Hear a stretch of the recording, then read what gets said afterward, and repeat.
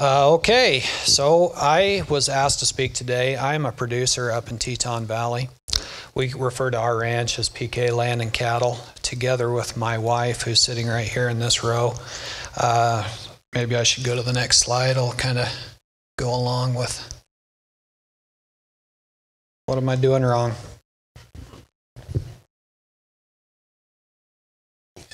No, that should do it. Yes, it is. There. Okay, there we go.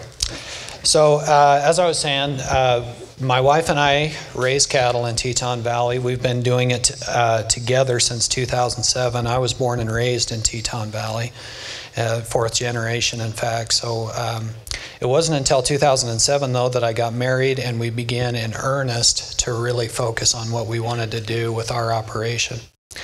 Primarily, it's a beef cow-calf operation. We do raise yearlings, mostly as replacement heifers, but we'll also raise yearlings for other purposes too. In the past and up until now, really, we've also raised hay, not just as feed for our cattle, but also hay for sale. And in the last couple of years, after we've drank the soil health Kool-Aid, we added laying hens to diversify our livestock operation, which has been a good thing. So, in the past, this is a good slide to start out with. In the past, we lived and died by old paradigms that were hard for us to get out of. So we made hay here, we had cattle there on pasture, we'd till the ground, we'd calve here, pasture there, feed and winter in the same spot, start all over again the next year. Everything was segregated. We looked at ground as grain ground, hay ground, pasture ground. We didn't realize that all ground can be whatever you as a producer want it to be. And that ultimately is the best way to operate ground, in my opinion. But those old paradigms, I can sympathize with anyone. Even though I feel like I've begun to break out of old paradigms, I still find myself being stuck in paradigms that I can't even see sometimes. So it's good to have somebody like my wife or other producers that you have as friends who will question things that you just take for granted as being gospel truth. So it's good to always question what you're doing and how you're doing things. So we began breaking those old paradigms pretty much right off the bat after we got married and began working on our operation. So we started experimenting with things like rotational grazing. We started moving our feed yards, our winter feed yards around a little bit. But what we were really doing was making small changes, and we were only seeing small improvements. So all that time that we spent, just experimenting with these small things, in my heart, I always felt like there's more to this. There's got to be ways to increase productivity without handing your bank account over to the fertilizer companies. There's got to be a better way. So we started out breaking those paradigms small, but what really started to shatter those paradigms for us in our family is in 2015, I became a board member for the Teton Soil Conservation District. And at one of those board meetings, as a board member, you're exposed to a lot of conferences and things like this that talk about crop farming. And it was actually the first time I ever was exposed to the idea of soil health. I hadn't heard that term before. I don't want to throw myself out there because I'm in a room full of believers of soil health. But at the time I hadn't heard about that. I didn't really know what that meant. And so I got exposed to that. And that's an interesting thing for me, but in my heart, what I always liked and what I cared about was livestock production. And so our district conservationist, I'm not sure if she's here, but Lindsay Markegard and I were in a meeting, and I said to her, Lindsay, if you ever hear of a good grazing school or a grazing conference or something, I'd really like to go to that. And she said, I'll work on that. So she came back and told me, you need to attend the Lost Rivers Grazing Academy. And I don't know if you in the audience are familiar with that, but it's an academy held every fall in September in Salmon. And it's a week-long academy. You go and spend your entire time there learning about grass and management of grass. So, well, and what they refer to it is management intensive grazing. And that's what we've implemented on our ranch to, in my opinion, great success. I would say probably more than anything else I've done, education-wise, that has made the biggest impact for me as a cattle producer. I probably learned more in 1 week about grass than I knew all my life leading up to that, and I've lived my entire life around cattle and grass. On this also, I have NRCS projects. That did help me shatter paradigms because we experimented with cover cropping for the last 3 years through NRCS projects, grazing cover crops. But we also started implementing on a much larger scale management intensive grazing so that we can bring water to the land in a more efficient way, do what I refer to as intelligent electric fencing, where we're laying out fencing in a way that it makes our life simpler and easier to move cattle across the landscape. That's what we're focused on. We think about how best to utilize and manage pasture. And so we've done that on our own mostly, but also through NRCS projects. So this slide has one of my favorite sayings, and some of you will recognize this. It's out of an old LDS hymn. But improvement and progression have one eternal round. I think about this often when I think about our place and how we manage it. Like I said, in the past, when we were suffering through our old paradigms, we saw ground as having certain purposes and being segregated. Now we see that all the land we operate has all the uses that we use land for. So feeding, haying, calving, grazing. There shouldn't be a piece of ground that you always make hay on. There shouldn't be a piece of ground that you always calve on. There shouldn't be a piece of ground that you always graze on at the same time every single year and for prolonged time periods. So that is an eternal rotation. It's not just a crop rotation, it's a use rotation and a time of year rotation. It's an eternal rotation. You need to think about that way in advance and lay out your rotations. And I put this, even not to stick my thumb in Marlon's eye or anybody else, but the best cover crop for us, which I believe this to be true, is a well-managed pasture. I don't think you're ever going to grow cover crops. Well, I'm not going to say that because we've had success with cover crops, but I do believe if you're trying to push soil health forward as a livestock producer, you're not going to beat a well-managed pasture ground. I don't know that you're going to anyway. Okay, so big changes equal big improvements. Not always. Sometimes big changes mean that you will fail, and that's okay too. But for us, the big changes we've made, we've seen some vast improvements. And I have to look this way, so I'm not staring at the light, but the number one big change that we've made was the managed intensive grazing. And by doing that, we have literally measurably doubled our grazing production. Now if that doesn't speak to you as a livestock producer, I'll say it one more time. We've doubled our grazing production. That's the same as doubling the acreage that you run. So we've done that, and we believe, and we've noticed this, that even after we've doubled it, it's continued to move slowly, and I believe it will continue to move slowly as our soil health increases. But I think also a big part of that is it will continue to increase as we get better at management. So we are always learning things. We are always seeing things that we could maybe make better or different.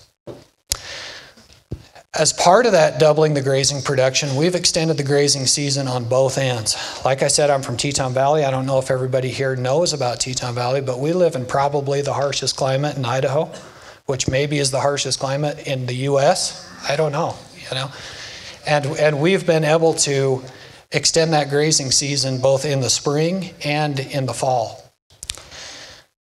Now the next one, I could probably spend all day talking about the next one, and you're probably thinking, what does it even have to do with soil health? But we changed our calving season to be more in sync with nature. So under the old paradigms, we calved beginning the 20th of March through the month of April. Now, down here, that may sound reasonable, but in Teton Valley, that is the worst time to be calving cows. We still have snow on the ground. We still have blizzards. We have mud up to our ankles when there isn't snow. It's awful. And so we really suffered over the idea of whether or not we were brave enough to change that, because we lived and died by the old paradigm that we had to have our cows calved before we went out to grass. The cows had to be up by the barn. We had to be with them every second of every day. We had to do all these things that weren't true.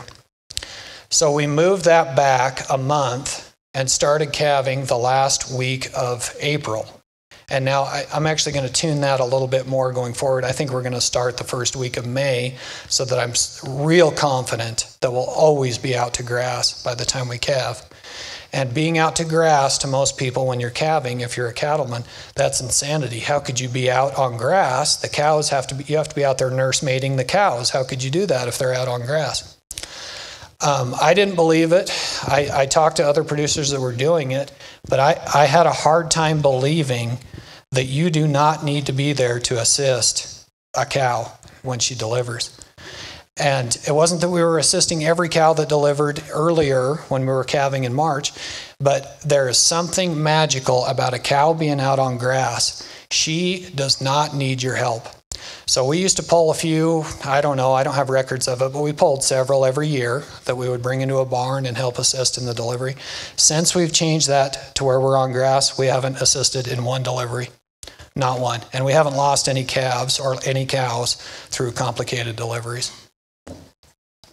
So the other beauty, the other reason that changing your calving season is a soil health issue is if you change the dynamics of when the cow is calving and her gestation period, you've now opened your season up to where you're on grass earlier and you can push the cow later in the season.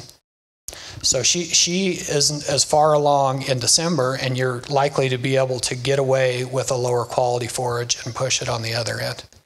So of all the things we've done, there's two things that have been no-brainer, home runs, out of the park, no questions asked, the best things we've ever done. One is getting better at our management of grass using management intensive grazing. Number two, hands down, is changing the calving season to be in sync with nature. That there is nothing that somebody could say that would convince me to go back the other way. Okay, the next line, added laying hens to our operation.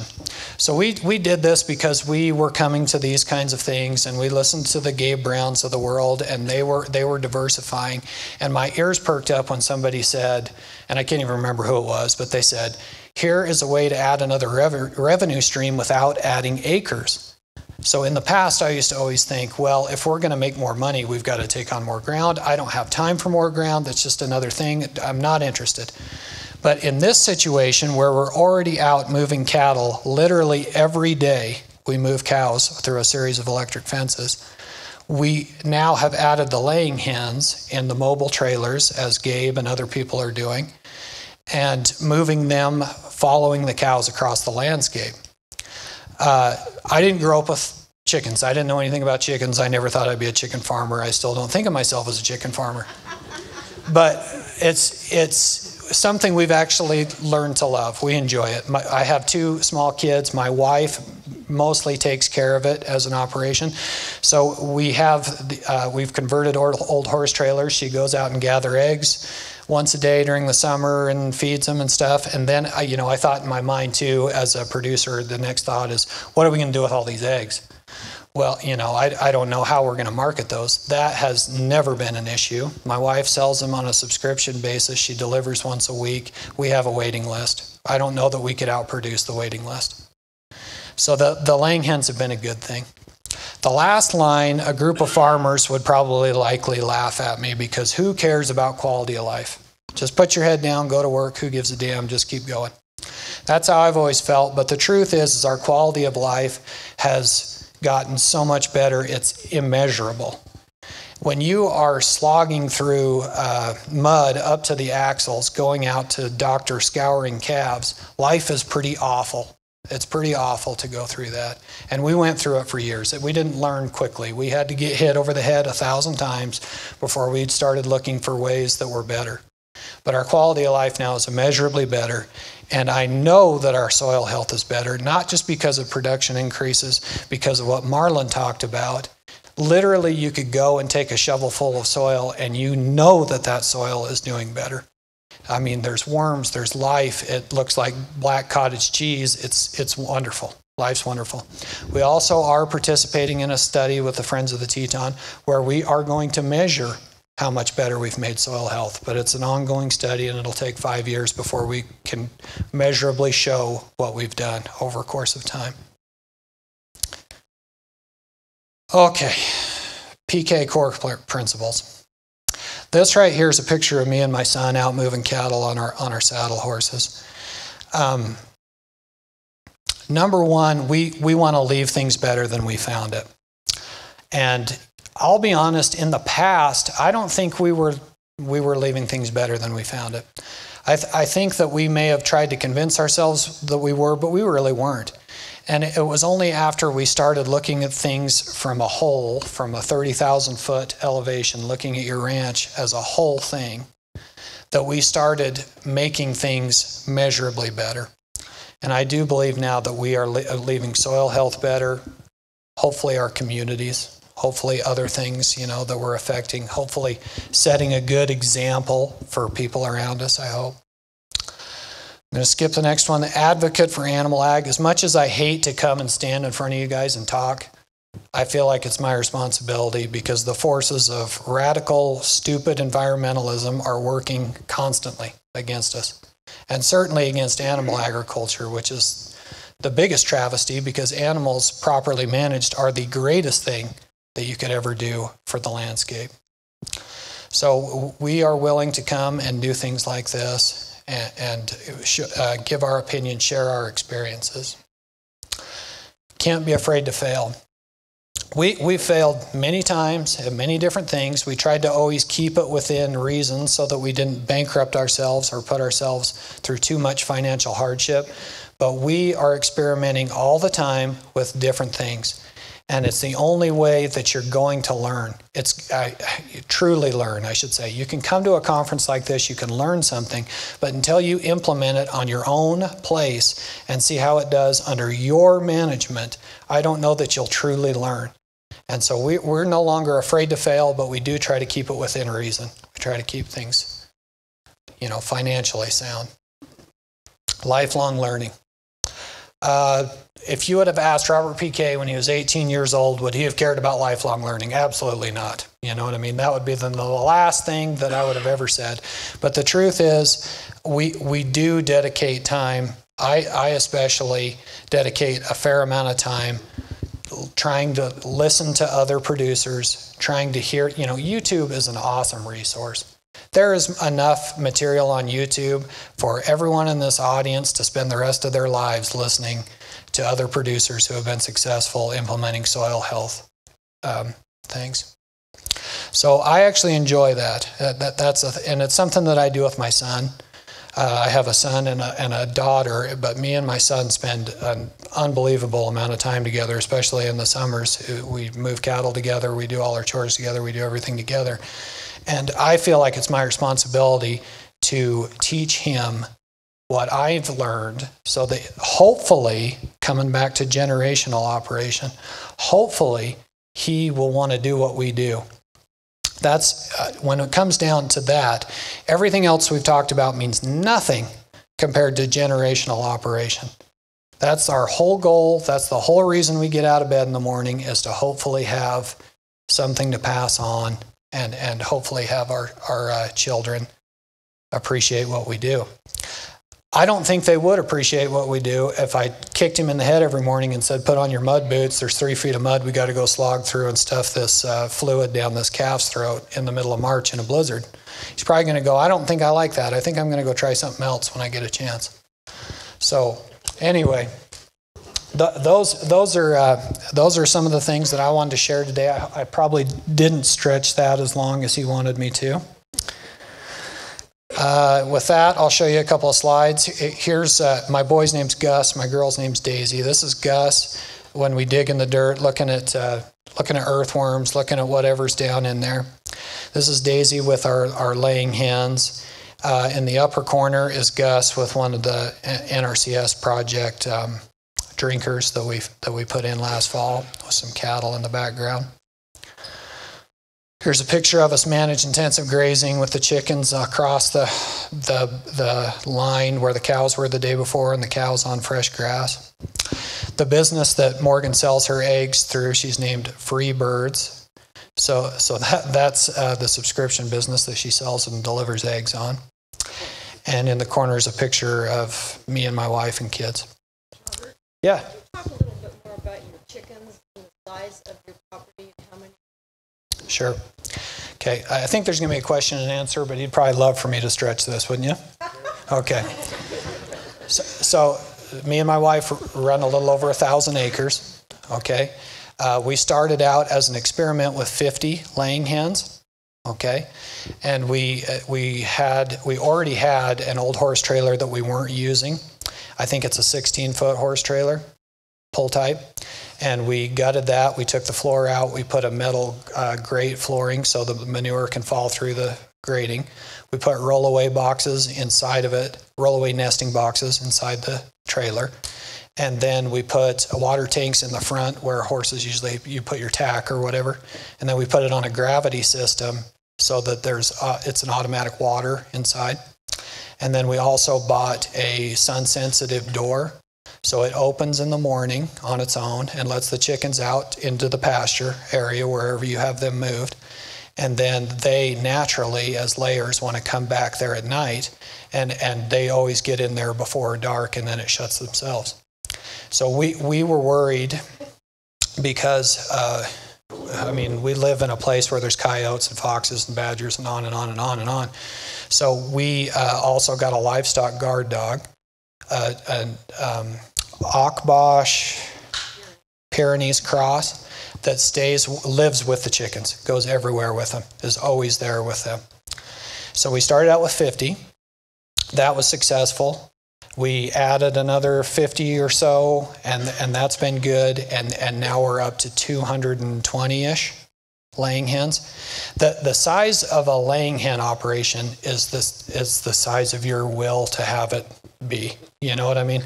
It has nothing to do with acreage. How many eggs do you want to collect a day? How much feeding? How much time do you want to dedicate to this? I mean, you could have an acre and have 1,000 birds, I'm sure. If you added them to their fertilizing. Yeah, yeah. So, well, no, and another revenue stream. Because this is a way, like I said, we don't have to add an acre. And the limit, all right, my wife has something to say. One of the things that we do where they follow the cows, that they insects out of the All right. and then that lowers on our So yeah, we quit using fly tags. We don't worm our cattle.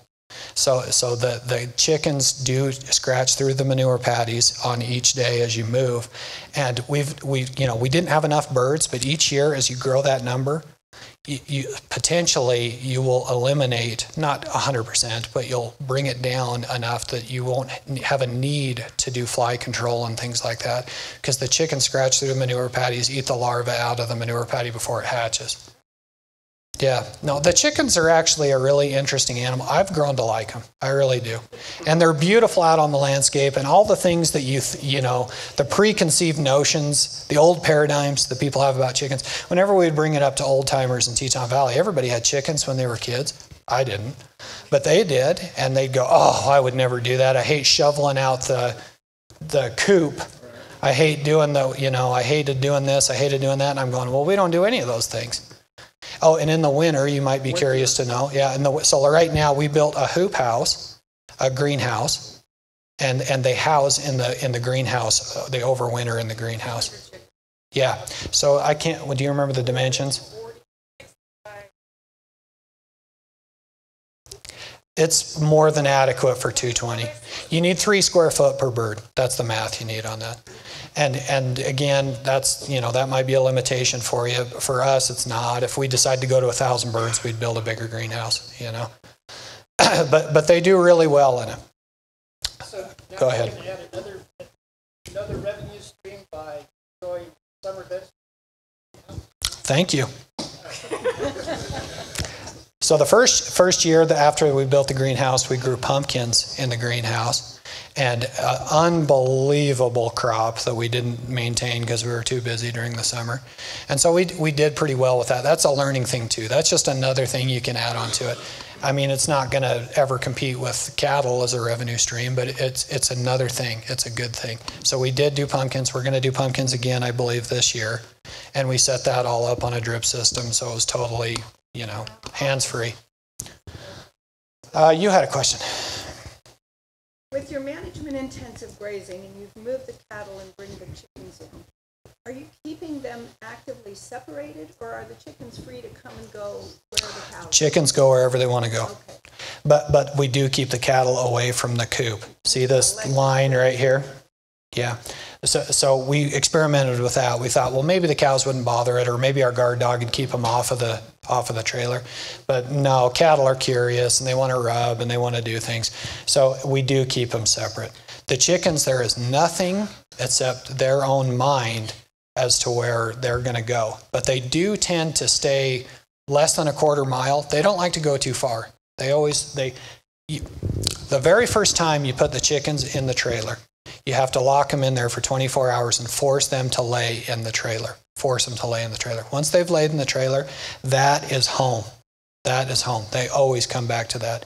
They may have a little difficulty initially as to whether or not they'll want to crawl up into the trailer at night. At first, we had some difficulty with them wanting to roost under the trailer. But as soon as you teach them by forcing them in the trailer a few times, as soon as you do that, then you're golden. Anybody else? Over here, Dustin. Okay, I know about you go through and write a lot of programs over. That's a good question. So the hens are new enough to us that we still have our initial purchase, but we have these subscribers that buy our eggs every week. We're hoping maybe they'll be interested in those as we slaughter them. But we haven't really crossed that bridge yet, so I don't want to speak with authority on it. But we will have to deal with that as we go forward. Somebody else? Yeah. Good question. Breeds of chickens, they're work better. So the different breeds, I'm going to turn over to my wife. We've had 3 or 4 different breeds, and we're still experimenting with that. What are the breeds? Well, I mean, we started with buff Orpingtons because they're so they were really good, but last batch I got red stars and A black sex link too, didn't we? well, yeah, we did some black sex. They were fine, but I do feel like the red stars. They've started laying earlier than the other breeds. But if you get serious about chickens, I mean, all that information is there in the hatchery magazines as to what, projected laying capacity and stuff. Yeah. But we haven't settled on one the way we have with cattle. Like we're raising Angus cattle. We're not buff Orpington chicken producers. We're still experimenting. We do. We used to do it by hand. She did it by hand. Every single one she would clean and package. But we bought a machine called the little egg scrubber, and you can set 3 eggs in it at a time. And as fast as you set it in your sink, the water runs over the top of it, and it's got these brushes with the water going on it. And you set it in, and as fast as you're setting them in, you can pick them out. So I'll set them in. My boy will pick them out. She'll package them. We can go through hundreds of eggs in an hour. Yeah. Anybody else? So how much time every day do you spend moving cattle? Well, that varies, as you can imagine. But if it's just a typical move where we're moving, rolling up and putting out line, if it's a quarter mile, it maybe takes us 45 minutes or an hour to pick up a half mile or a quarter mile of electric fence and roll out a quarter mile of electric fence? One thing I didn't touch on this, okay, for cattle people. How are we setting up these big, long sections of fence and keeping it so straight and beautiful and tidy? We do that with the guidance system on our tractor. So we hook electric fence reels to the back of our tractor. The guidance system keeps us perfect as far as acreage and a straight line. And we can also make adjustments as we go. So if we have a day that we see the grass, let's say we saw the grass we'd overdone the day before, we can make any amount of adjustment we'd like to make with that guidance system on the next day. You know, if we want to kick it up a quarter acre, we could. And it lays out the fence as fast as you can walk. And then, of course, you're picking up as fast as you can walk. And that's what me and my boy do every single morning. It's my favorite thing to do by far. By far. Of all the things that we do, everything's downhill from moving cows. Moving cows is like a spiritual experience every single morning. There is nothing better than moving cows. Go ahead again. There's a lady behind you, but go ahead. How are you moving water? Great question. So that's the NRCS project. So that's, let's see. So you see this tire tank? So as we go forward, our plan is to bring water to the entire ranch landscape. As we're doing it now, today, to get started, we have 2 or 3 creeks that run through our place and the Teton River. So when you go into a pasture, you start at water, and then you make your daily moves away from water. But admittedly, the system begins to break down after 3 or 4 days because the grass closest to water is beginning to regrow and the cattle don't want to go up to the old new grass, if that makes sense. They want to go to the fresh regrowth. So our plan is to put one of these big tank drinkers at the center of every 40 acres that we run. Once it's on the center, you can divide it in any amount of ways that you want to divide it. And when I talked earlier about intelligent electric fencing, so what we do is we take a 40 acre, whatever, 160 divided by 40, you got a 40 acre piece of ground, you put that tank in the center of it. Along the edges, we have the NRCS engineer, Mike Stober, great guy if you're not familiar with him. He's come out and he will flag out for me perfectly straight, perfectly measured out fence posts on our high tensile perimeter fences to where each post marks an acre, a quarter mile long. Okay, so it's okay that we have a tractor now that can do that for us, but eventually we'd like to be able to roll up in a four-wheeler and do that without any help and have it be perfect. It's important to me to be perfect. So once that's all built, then we're gonna take those quarter miles and we're gonna go to 1/8 of a miles, because it's much easier to walk out and roll out 1/8 of a mile than it is a quarter of a mile. I kind of lost my train of thought. Where were we headed with that? So the water, yeah, the water. So all these waters are, at the different places. This place, we drilled a well last summer and it feeds an underground pipeline to where it can be used any time of the year. Right now we're wintering cows out of this and we chipped the ice. It was 25 below zero this morning. Chip, good to go. Yep, 4 feet. Yeah, 4 feet. So my initial paradigm was that anywhere we had to lay pipe, it was going to be 6 feet. And that was going to be a fortune to dig a 6-foot trench for whatever that was, a mile plus. And so he said, you'd save a lot of money if you just went to 4 feet even. Just that added 2 feet's a lot more digging. And I was just like, okay, let's give it a try. It'll be I guess if it doesn't work, we won't have water in the winter. We'll be forced to drink out of the creeks or whatever. This system, though, these tanks, may be a little different than what you're used to. So that has a French drain system on the inside of it. So that water is continuously moving. It comes up in the center and it goes over into a drain pipe that goes out into a French drain into the ground. So every one of our drinkers has a little petcock on the float, and you open that cap and you reach inside and open that petcock, and now you've got water moving all the time. So all the other drinkers we just let freeze over, and they just keep themselves thawed out in the guts inside the culvert. We haven't had any issues so far. Hopefully it'll be good. I do worry about high traffic areas driving the frost deep, but I think if you lived in an area like this, 4 feet's probably adequate. If it's just for summer use, though, you can save a ton of money and have them trench it in at 18 inches with a pipe trencher.